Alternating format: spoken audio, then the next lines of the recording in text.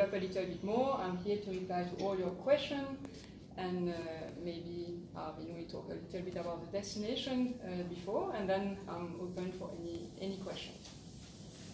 Good. Okay. First of all, very good evening to all of you, Excellency. Thank you very much for your esteemed presence. Merci 16, Niti and team at Mauritius Article there. I wish to express my sincere gratitude on behalf of the destination to all these people who have worked a lot, and to all of you who are present today. I think it's an auspicious occasion today as we speak. First of all, there's excellent news from Air Mauritius, who's assuring connectivity from Chennai.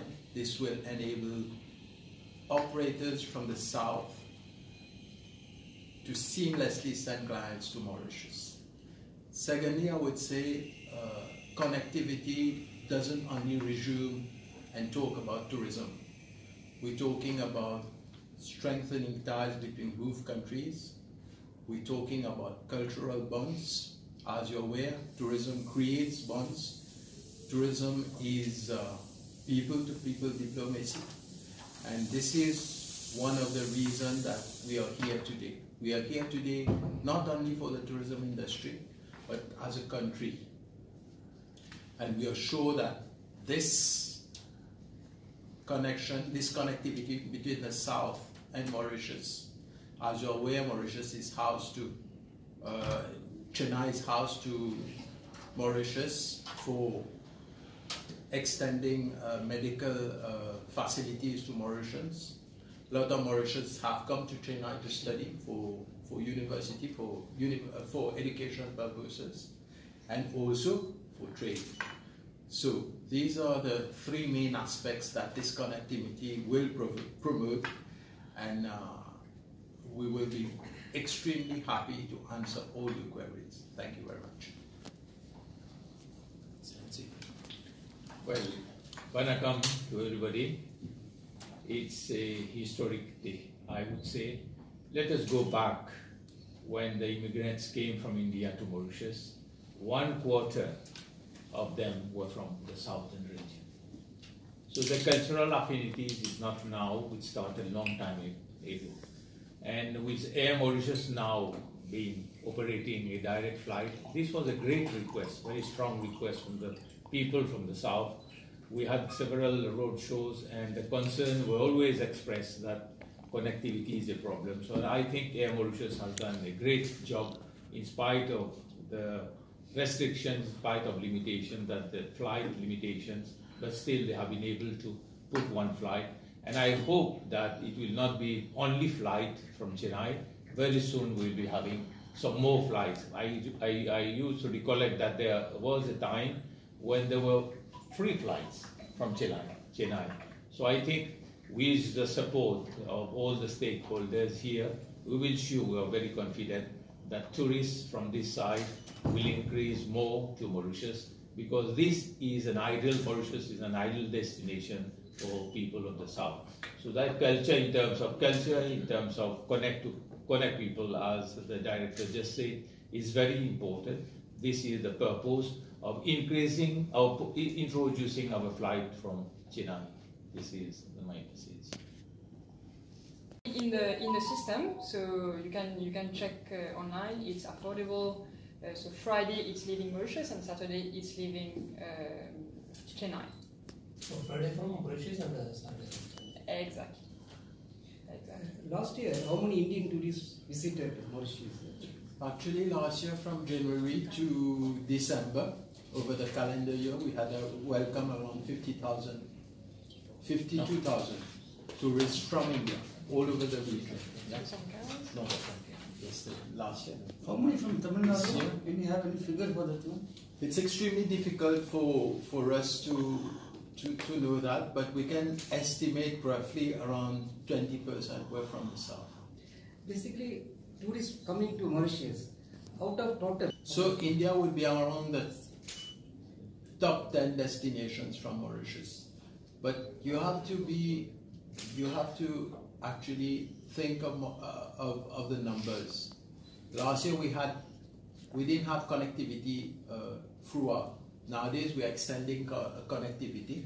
So this year, our objective is to attain pre-COVID numbers, and we should be able to finish at 80,000 this year. 80,000? Yeah, this is the objective.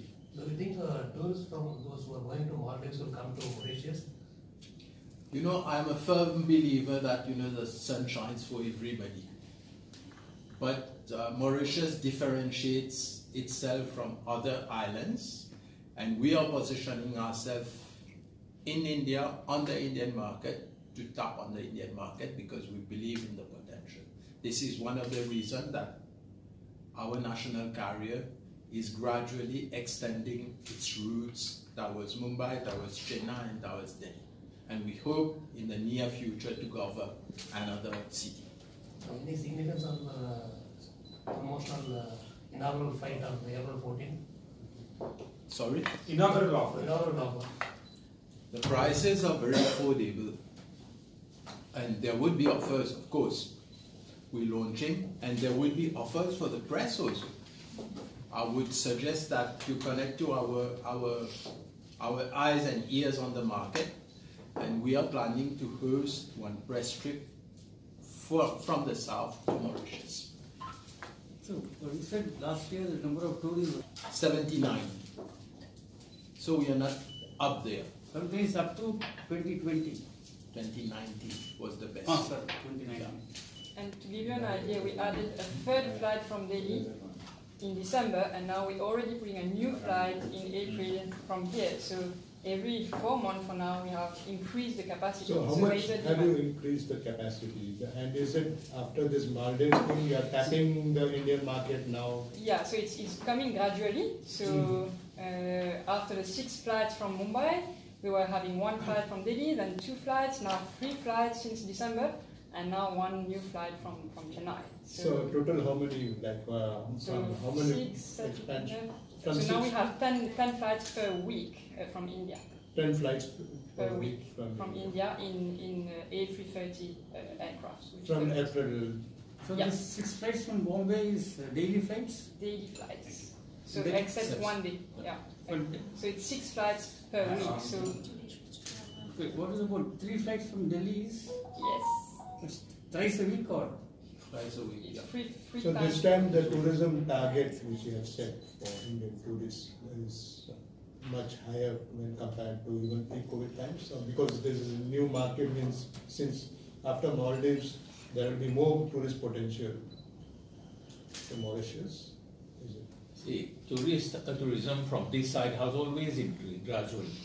And as even announced by the Indian government also, we are trying to see, we have put a mark of 100,000 tourists from India.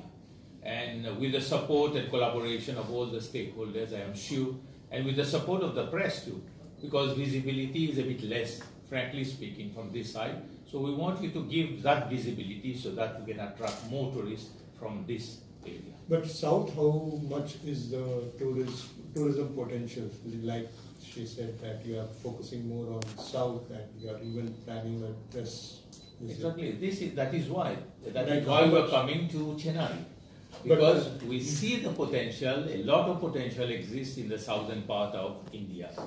And if you compare, we just compare the figures of tourists, of travelers traveling from the southern part. I don't mention to countries in the neighboring countries to neighboring countries. So I think there is a potential if we do the proper, how you say, make the people aware. You know, if that is done, I am sure people will travel to Mauritius. How many? 1 lakh is what is the target? Which 100,000. 100,000. when? During the coming years. This year I think this year or next year? Or Objective this year, 2024, is 80,000, and 25 would be 100,000. Oh. Yeah. In the coming years, 2 years, we should be able to attain 1 lakh. How many tourists from Mauritius coming to India? Oh, you would be surprised. India is one of the most popular destinations. But think of it now, we don't have such a big population. We have 1.2 million people, okay? After which we have an aging population. I would say the travelers would be around 500,000. out of which you have 80 to 100,000 who come to India. Yeah. Gradually, will expand into other cities like Bangalore, Coimbatore. This is a test case. We've started Mumbai. We've increased connectivity on Delhi, and now we are in Chennai. The objective is to grow numbers. Obviously, we would, according to the requirements and demand from the market, we will slowly and gradually increase connectivity.